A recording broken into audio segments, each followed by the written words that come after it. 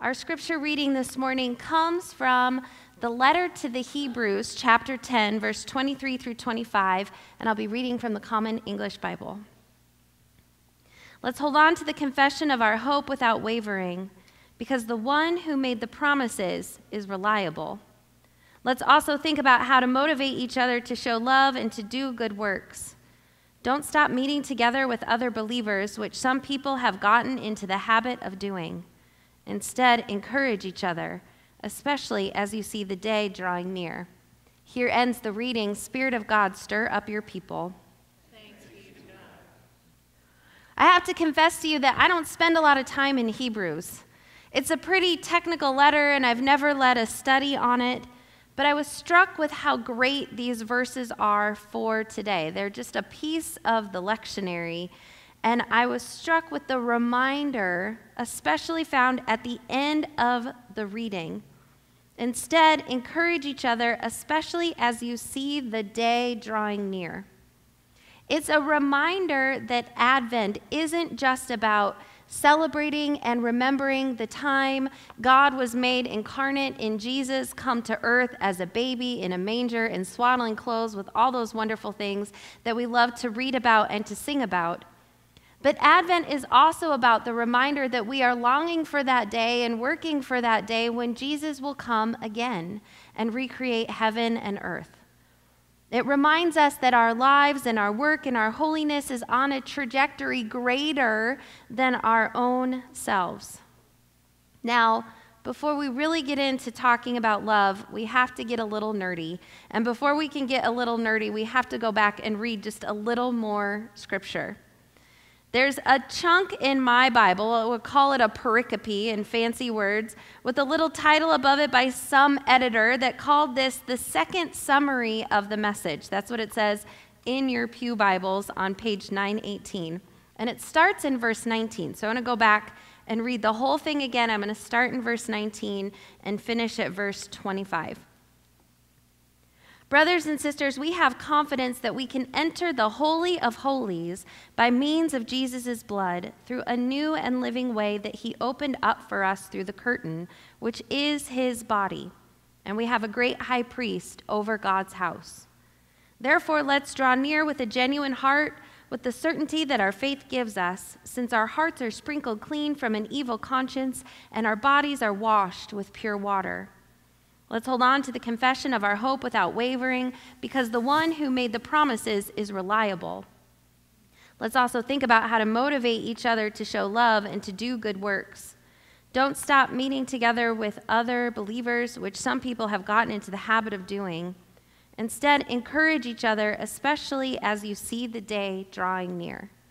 Now, we have to get a little bit nerdy and talk about what Jesus actually does on the cross, what Jesus' death and resurrection and ascension do for the work, because the author of Hebrews says that we have to know this before we can get to the part about motivating each other to love. Now, I have to give a shout out to one of my friends, Reverend Travis Stevick, for introducing this theology to us at Summer Games University. So if you went to SGU this year, you have heard this teaching before, or a version of this teaching before, and he based his teaching off the work of David Moffat. David Moffat's theory is that the author of Hebrews uses the temple sacrifices of the Old Testament as an archetype for understanding what Jesus does on the cross.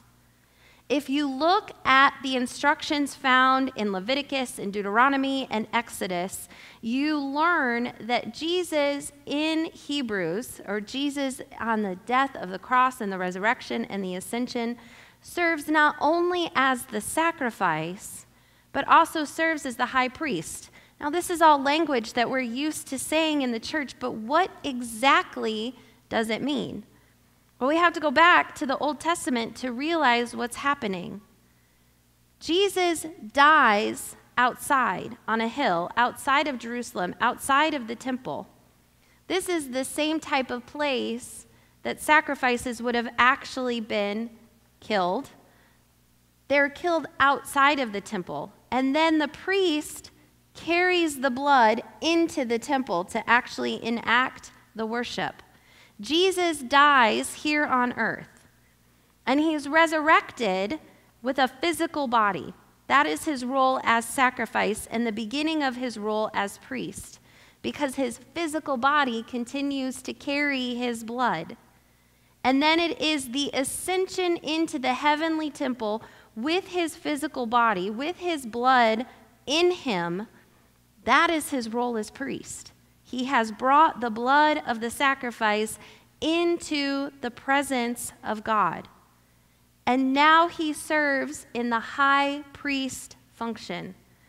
The high priest's function was to go to the Holy of Holies once a year, carrying the prayers of the people in order to be reconciled in relationship with God. And what Hebrews tells us is that Jesus has done this for us in a heavenly temple permanently.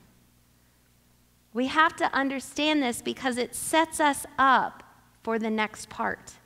See, if you read the Old Testament, you realize that there was kind of a pattern, that the people built layers and layers between them and God. So by the time Jesus comes around, if you were to come to temple worship, there would be the Holy of Holies, and then there would be the court of the Jews, and then the court of the Gentiles, and it just moves out and out and out from where they considered the presence of God.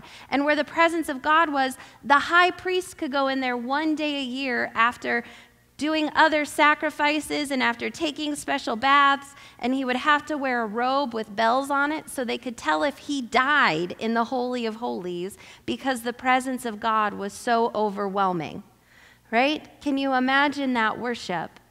And it all begins back when you have to go all the way back to Exodus. I told you we were getting nerdy, but stick with me here. It's so important.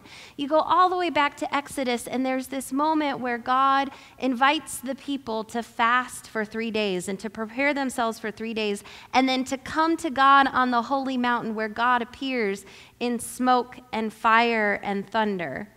And the people, given the opportunity to draw near, say, "No, thank you. The presence of God is too overwhelming for us. It's too scary. It's too intimidating." And so then Moses goes up the mountain, and Joshua goes up the mountain, and we start with this priestly function of anointing and sprinkling. And what Jesus does is Jesus removes all of those barriers. Jesus opens the Holy of Holies and invites all people into the presence of God by standing in God's presence with his blood. That's what's happening here. And we remember this and need to know this before we get to the therefores. The first therefore, let's draw near with a genuine heart, with the certainty that our faith gives us, since our hearts are sprinkled clean from an evil conscience and our bodies are washed with pure water. Notice what the author does not say. That we can come into the presence of God if X, Y, and Z. If you have all your stuff together. You can come to the Christmas Eve service if you have wrapped all your presents, right? You can come to church if you are dressed properly, or if you're feeling right, or if you're feeling good with God. It doesn't say that. What it says is that we draw near to God because of what Jesus has done.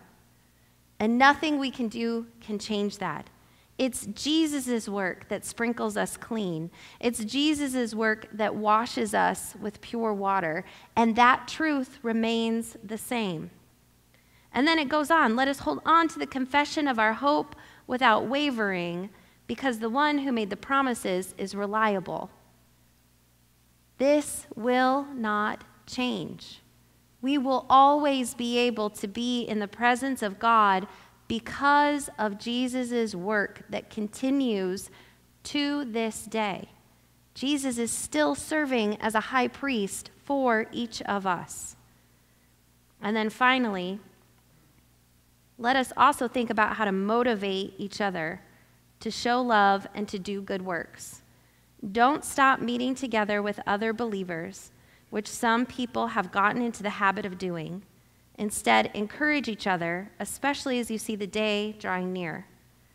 We have to pause here and name a reality that I don't think we name enough in the church. We understand that love is a verb. I hope you all understand that. Love is a verb. That giddy feeling when we first fall in love with somebody, that butterfly feeling, that I can't sleep because I am so happy feeling, we all know that that goes away eventually, right? Or it ebbs and it flows. Sometimes it comes back and we feel those feelings again, but it's not a constant everyday thing. So when we say we love somebody, we must mean something more than that giddy feeling, right? Even that, oh, I just had a kid glow goes away after a bit. Love is a verb, and that means love is exhausting. It is exhausting to wake up in the middle of the night because the toddler has a tummy ache, but we do it anyway. It is work. It is exhausting. It's okay. You don't have to confess to anything. Keep it all in your head. I don't want you getting in trouble with anybody. But imagine all the times you've watched a movie or gone to an activity or talked about a book that you had no interest in, but you did it because you cared about the person you were talking to. It's exhausting. It's hard work. My son is officially in love with basketball. I hate basketball. Guess what I don't hate anymore because I love my son, right? I'm going to watch basketball for my kid. It's exhausting to do this work. And that's not even beginning to talk about the type of love that God actually calls us to engage in. We're just talking about how exhausting it is to love the people we like. Now imagine all the stuff that God calls us to do, to feed the hungry, give water to the thirsty, to welcome the stranger, to visit those in the hospital or visit those in prison, right? To give love to people, to love our enemies. That's what God calls us to do. It is hard work to love somebody that we think might be taking advantage of us. It is hard work to go visit and be compassionate with those people that somewhere in the back of our mind we're like, I think you deserve to be in prison. It is hard work to be attentive to welcome the stranger when really we're an introvert, right? Love is exhausting. We have to name it out loud because it gets us to the next part. We cannot quit gathering together because it's the gathering together that keeps provoking us to love. Now, I can tell you, when it comes to conversations about church attendance, the argument I always get back is, well, I can worship God anywhere. I can worship God on the golf course. I meet God on the golf course all the time. I meet God at the fishing hole. I meet God watching a football game. I meet God doing my favorite arts and crafts. And my response to that is, yes, I hope it's true. Absolutely, we should be worshiping and praying to God at all times and in all places. I will not fight with you on that. Hebrews tells us that the reason we gather is because love is exhausting. And when we gather, we remind ourselves of the truths and we remind each other of the truth that we are loved by God, that God has already made a way for us. And if you're tired of showing love to the world, let us help you be provoked to keep going, to keep demonstrating that love. That is why we gather together in worship, and not only to keep going tomorrow, but to keep going until that day when Jesus shall come again and recreate heaven and earth.